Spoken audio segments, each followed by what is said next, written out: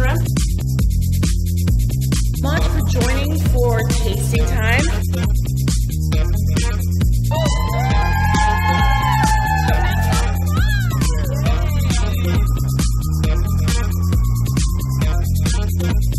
Hi, I'm Katie O'Reilly and welcome to Katie's Food Carnival. Summer eating keeps going on and on. It's a bounty of ideas and freshness just jumping out the garden at you. And we are here to create together an incredible array of possibilities to eat, to feed your friends, to feed your family all summer long. Let's get creative in the Carnival kitchen. Hi, Katie O here in the Carnival kitchen with some summertime eating once again. The flavors get so deep and intense. I cannot wait to share these marinades with you and get you creating some new things to put in your mouth this summer, because the same old food gets really boring. And summertime is a time of light eating, but really intense flavors that carry you through. Because when it's hot, you don't want a lot of food in you. What you want is a lot of flavor in your mouth. So that's where we're headed tonight. So thanks for joining me. This is an excellent episode, and I will just keep showing you this summer eating because I love it. So what do we even begin with? Well, let's go with the overall concept of the marinade. Marinade onto a grill is going to be one of the best ways, because the grill's outside, you don't have heat in your house. Marinate it, it infuses into your food and brings everything alive. Starting with scallops. Now, scallops come in two sizes. There's two types. There's bay scallops and sea scallops. The ones that are hardier for the grill are the sea scallops. Let's take a look at how we might marinate these and then also thread them with a little zucchini. I think scallops on the grill are one of the most delicious summer ingredients. And I want to show you how to marinate them in a unique way. Now, all the marinades I'm going to show you today can be used in different ways with different ingredients. However, this one goes super well and is absorbed by that scallop so interestingly. You'll know what I'm talking about. I have 4 large sea scallops. These are the large size. They've been patted a little bit dry so they'll absorb. 2 tablespoons of olive oil, a tablespoon of lime juice, and some cilantro that's been chopped. Oh, that's so good. I can smell it.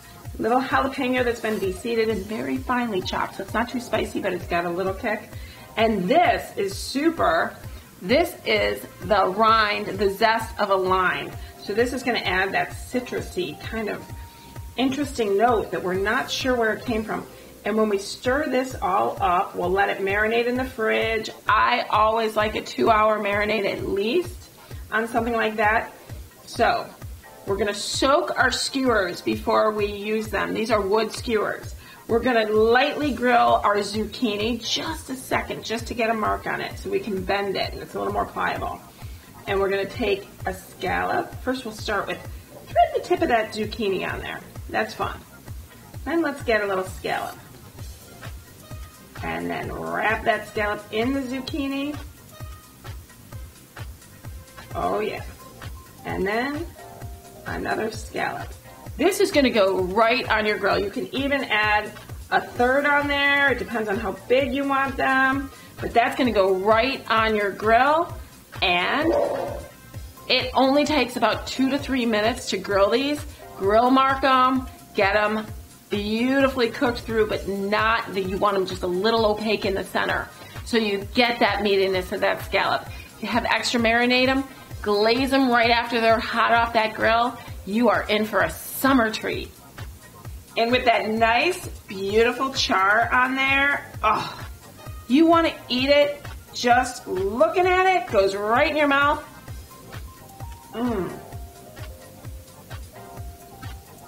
Delicious. The reason I like the ribbon of zucchini is it adds a touch of texture, not too much, but it also looks so pretty. because scallops are very one-dimensional. They are white. So if you're serving those on a white plate, I like to add just that little cool threading of the green, and that picks up the char too. Yeah, it's all about the look. Eating with your eyes first. It's art. Shrimp on the Barbie. Need I say more? I love them, love them, love them. There are so many ways you could do it. Any of these marinades, I'm going to say it several times in this episode, could be swiped in and out with different proteins. So don't think that this marinade has to go with that protein. Use them in different ways at different times. That's getting creative in the kitchen. But today, I'm doing a pretty standard marinade on our shrimp because I like the basic flavors that can highlight just the seafood flavor of those shrimp. So let's take a look at this marinade and also how they're intertwined on the skewer.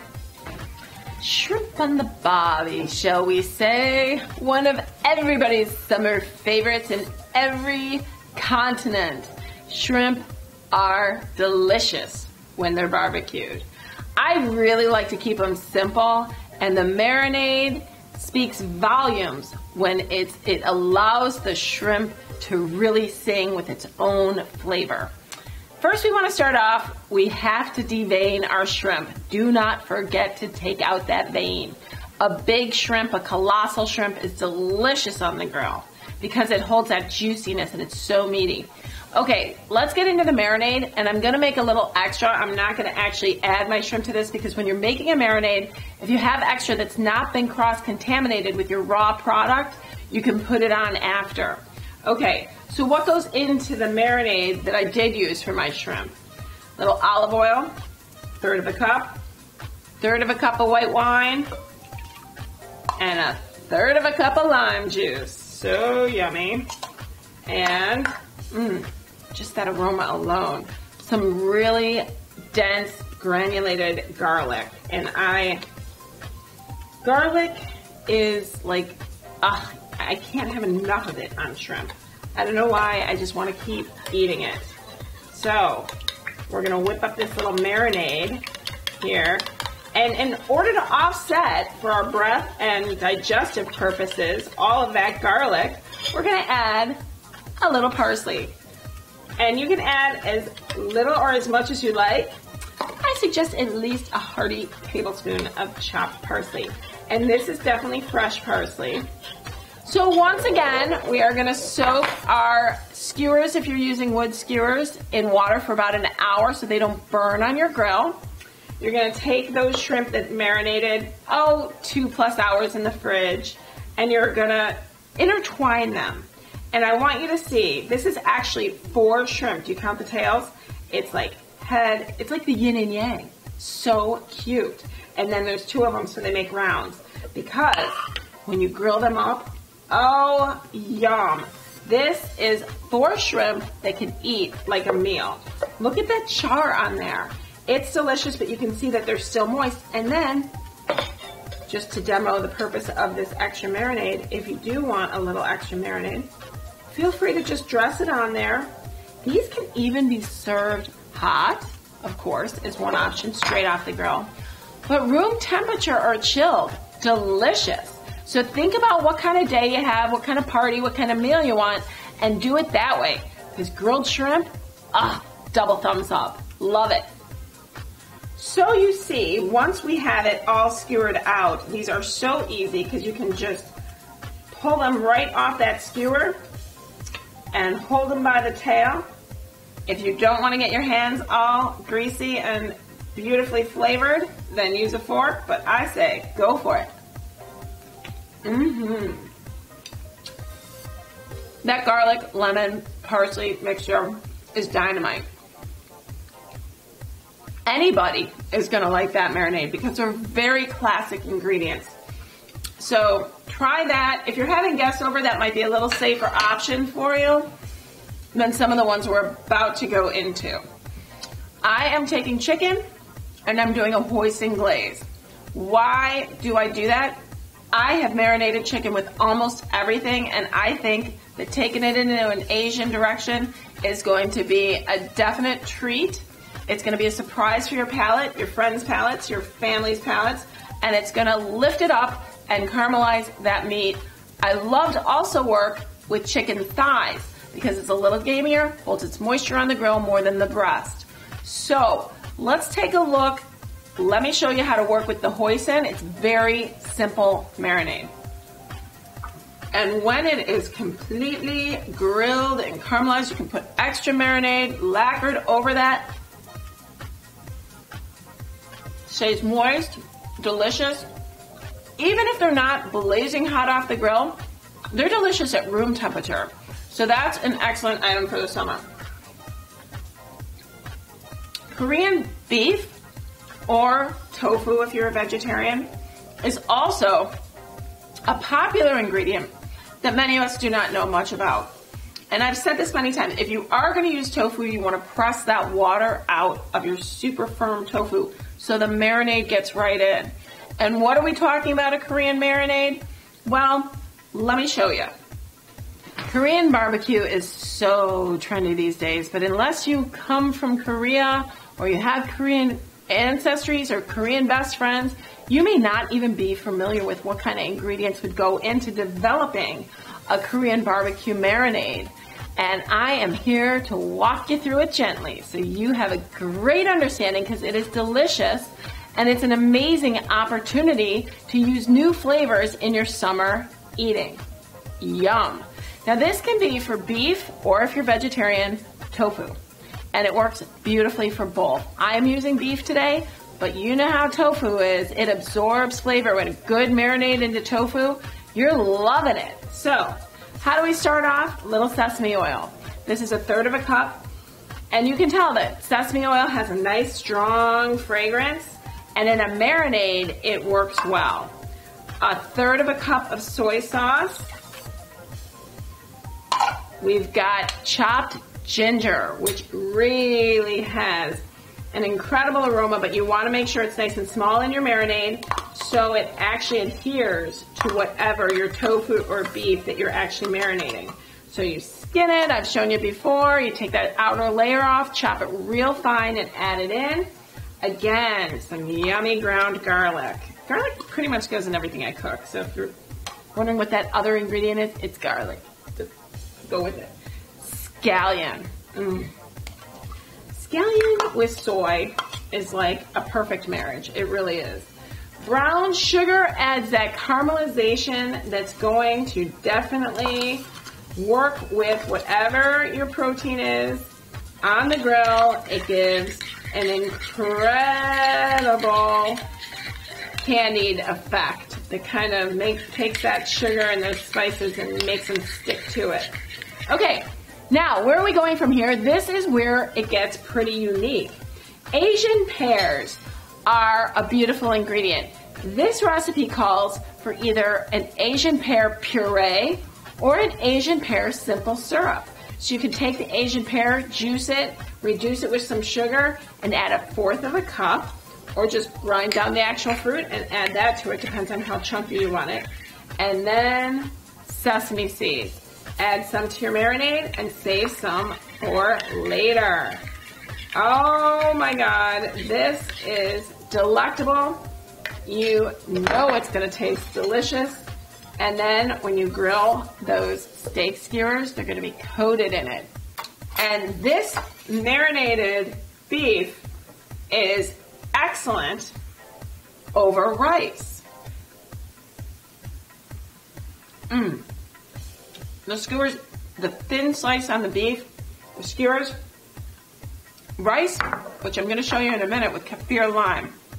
And I know I've talked to you about kaffir lime, but there's a way of working with kaffir lime that I just want to remind you of again. Very simple technique. It's a tip for the kitchen. What is kaffir lime? Kaffir lime is an ingredient I love to use, and they usually come in double leaves. I just split it apart. And how do we use them? They come in a packet of fresh leaves.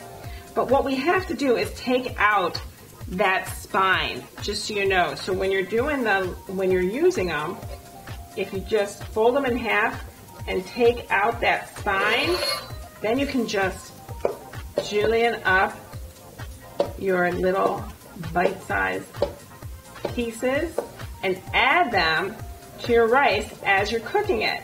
Now, why do I like kaffir lime? It is fragrant, it is bright, it adds an element of exotic spiciness that's not heat, but it's just almost close to citrusy and coconutty. So when you're steaming your rice, you can add it. When your rice is nice and hot, you can stir it in. Whatever you do, a nice white rice with just a little bit of seasoning is perfect to anchor any of these kebabs that we're doing. The kaffir in this rice is beautiful as a foundation. Hold that Korean marinade. Now, if you are not used to or very familiar with Korean food, I do want to stop and talk to you about kimchi. So many people hear about it, they don't know what it is. Kimchi is fermented cabbage.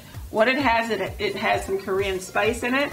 It is a salted cabbage, so it drains and wilts the cabbage, but then it's mixed with that spice, and it's actually buried under the ground for over 4 weeks oftentimes. So it is fermented. It has a little funk to it, but when you're eating it with these flavors, it is desirable in every way.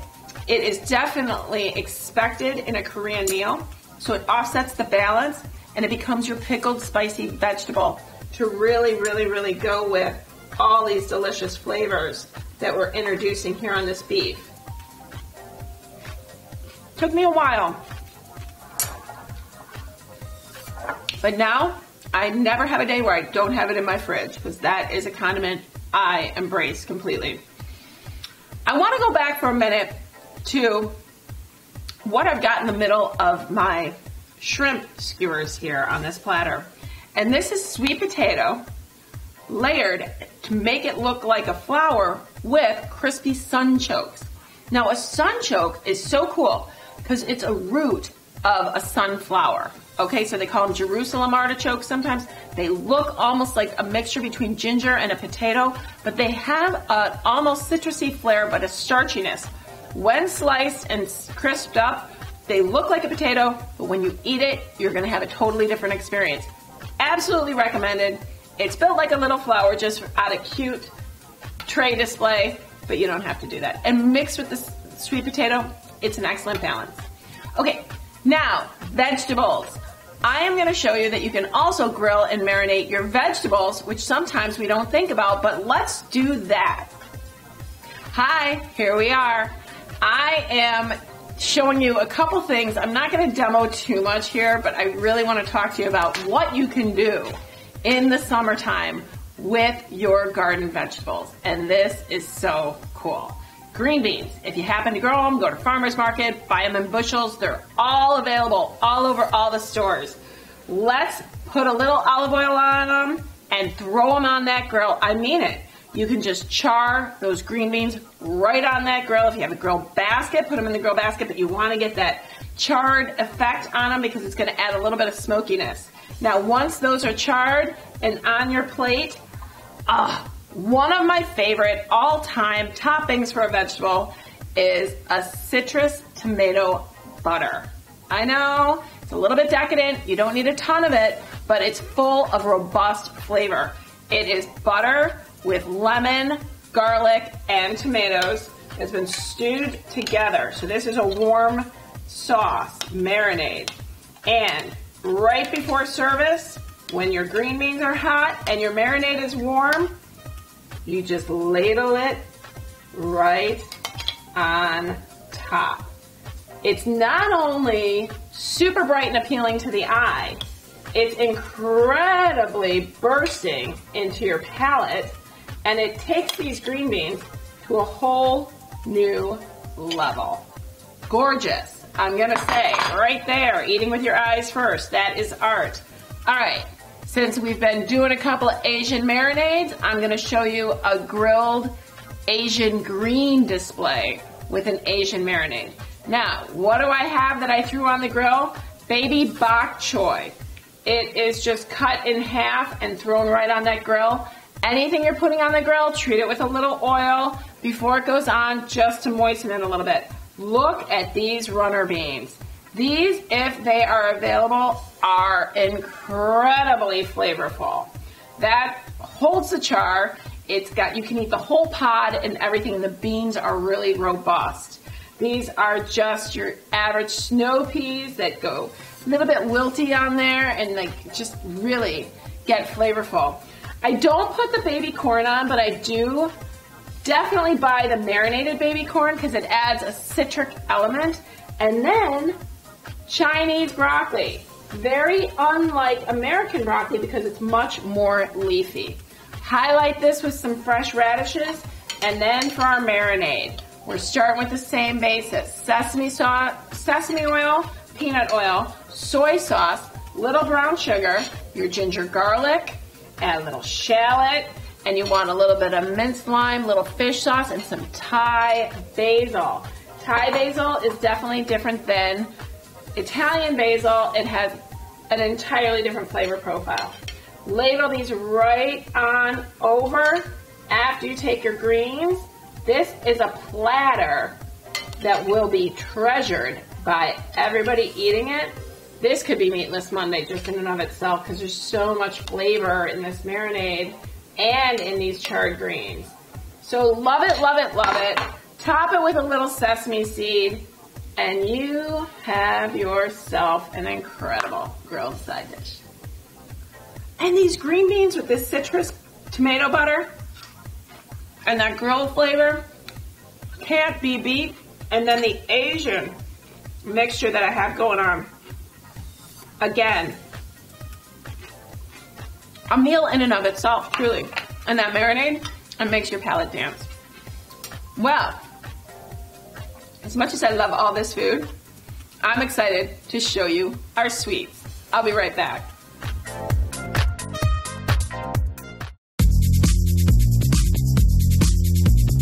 Dip my shrimp. Much for joining for tasting time.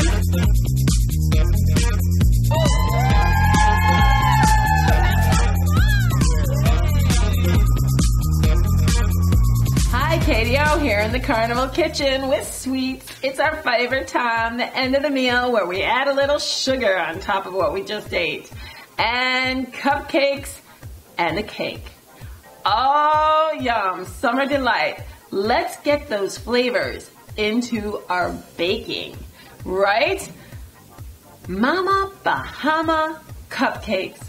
What? Coconut, pineapple, orange, topped with a maraschino cherry. I kid you not. This is a cupcake that really takes those Hawaiian ingredients and puts them all into one.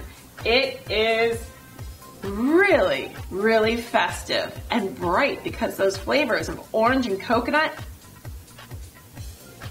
and pineapple, it's like we're sitting at the beach eating sugar.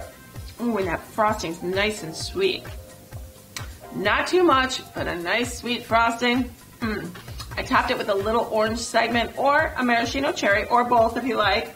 And that's gonna add that little freshness that you're looking for because that's a real cupcake. That has real sugar in it. Okay, now, another thing about summer baking is that you can decorate with all those incredible things that we see in the summer that really make our eyes dance out in nature. Flowers and butterflies are my theme, with tons of cool colors. So color your frosting. Get your frosting or your chocolate into molds and make little butterflies. Decorate, decorate, decorate, because it's really eating with your eyes first. And when we're eating something that's kind of decadent, we want to enjoy the experience from beginning to end. So the eyes, we want to look forward to it. We want to dive in. I've chose blue with a rose and a white chocolate butterfly for my bite.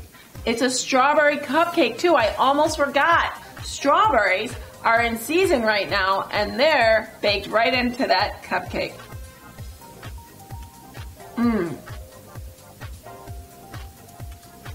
Fruity, yet layered with that sugary. It's good. It's just really good. It's summertime sweets. Blueberry lemon cake. 2 ingredients I think you've seen probably over and over and over again because in my palate, they work. They totally work. Fresh blueberries with bright lemon flavors. Look at this cake. I know those are going to burst. Look at how pretty that is. It's all blueberries inside the cake, and the cake itself is lemon. The frosting is lemon, and then there's lemon zest on top of it. So you and I are gonna take a bite of this one together. Look at that. Thanks for sharing this bite with me. I love our time together. I hope you enjoyed that beautiful bite as much as I do. I really love seeing you. Can't wait to see you next week.